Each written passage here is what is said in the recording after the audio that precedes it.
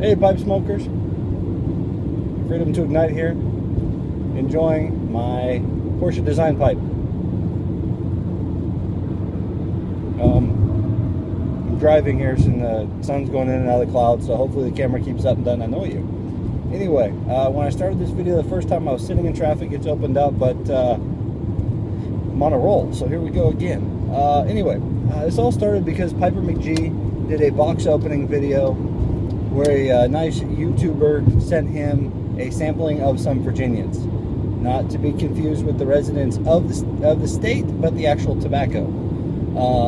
And he had some very good blends in it, one of which I haven't touched in years, and that's actually what I have in this, is,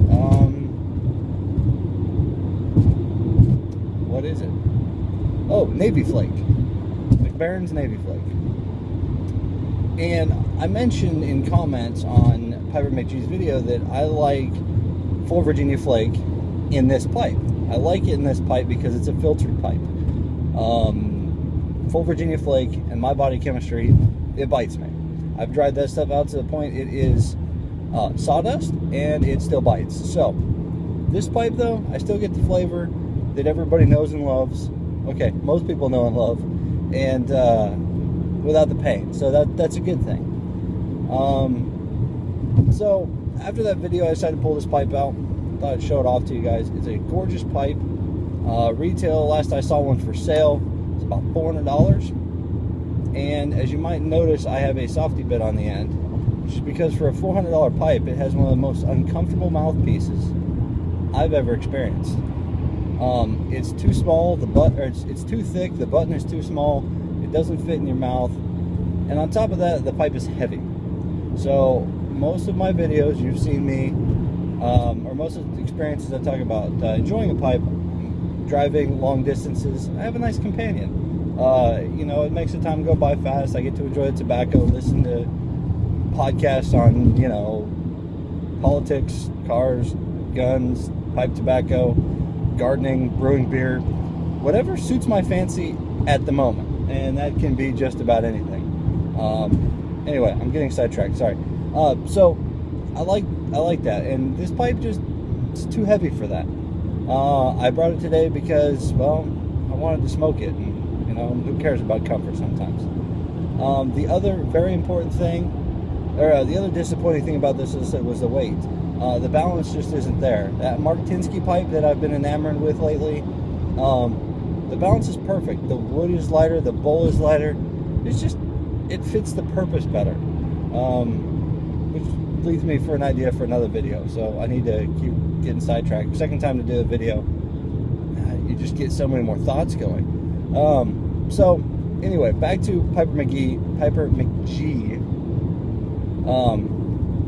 And this pipe, it's a filtered pipe. I don't always smoke filtered pipes. In fact, for the longest time, all the old codgers told me to just take the filter and throw it away. You don't want that.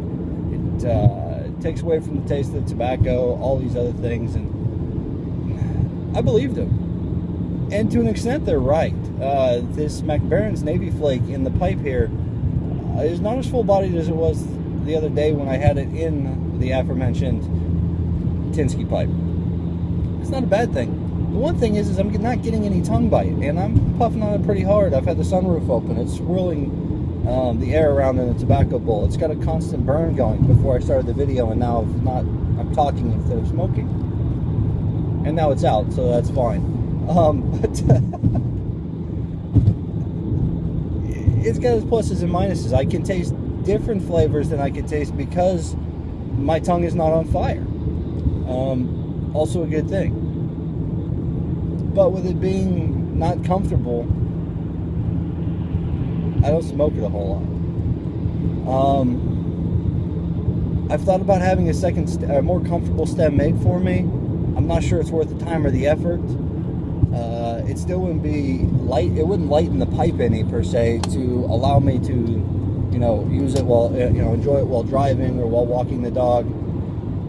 So if it's something I'm going to hold like a straight pipe, this is fine. But going back to the filters, try them out. This is a Blitz, I believe, or Blix, I don't know. Some charcoal filter I got off of Smoking Pipes, and it's pretty nice. I also realized I have some 9mm balsa wood filters from Savinelli that I'm going to try in this with the same tobacco after the pipe is dried out a bit, to give it a constant, you know, off the shelf, no moisture in it, and see how that does with this tobacco flavor. I don't know if it's going to change anything, but I'll let you know. I guess, you know, all of this rant and ramble and trying to make sure I didn't skip anything I said in the first video and hopefully not restate something, or hopefully I didn't just say the same thing over and over again for 5 minutes. But get a filter pipe and try one. If you don't like the pipe tobacco, or don't enjoy a tobacco you have, try in the filter pipe. It might make it better. As far as the macbarren Navy Flake, I think if you guys have been watching my videos, you know what my favorite Virginian is. I know this has got a little perique in it, but if I'm going to go with something with a little perique in it, I'm going to go with something with a lot of perique in it. I don't know. It's just me. I would prefer to go with a Peter Stokkebye Navy Flake, or their roll cake, Peter Stokkebye's roll cake. I haven't had it since it's no longer being done by Peter Stokkebye, so it's hard to say if what you're buying today is still as good. If somebody wants to comment on that, please do. I'd be very interested. But yeah, try a filter pipe if you haven't. The cheapest way to go is to get a corn cob. Don't use the corrugated or the cardboard filter they give you. It's not corrugated. That's what I do every day. Sorry. Use a cardboard filter. Throw that out, or try it. You know, it might work for you. Try a balsa wood filter. I know that the 6mm filters will work in that, so you could try the 6mm Savinelli balsa wood filters. I don't know, because I've not tried to purchase them, but you may even be able to get carbon filters in 6mm. Yeah, you're going to have probably, well, you will. You'll have more money in filters than you will in a corncob pipe.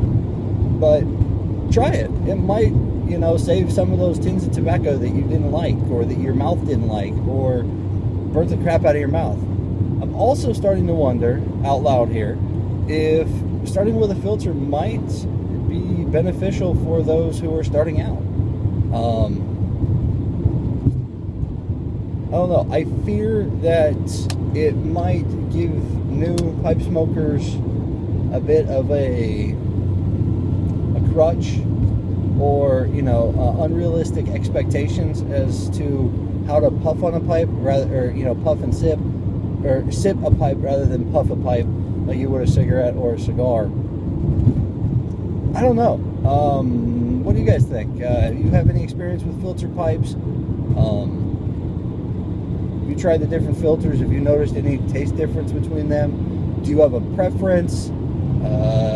Do you not like filtered pipes at all? Have you ever tried a filtered pipe, or you just hate them because that's what you're supposed to do as a real man pipe smoker that does not smoke aromatics or drugstore tobacco? I don't know. Let me know. I know this is a longer video, but thanks for coming along, and hope it was thought-provoking. Yeah, the roads are getting bad, so I'm sure I'm all over the place. So at least in the video, I know I'm right in my lane where I should be, paying attention to traffic. So anyway, thanks a lot. Let me know what you think. Talk to y'all later.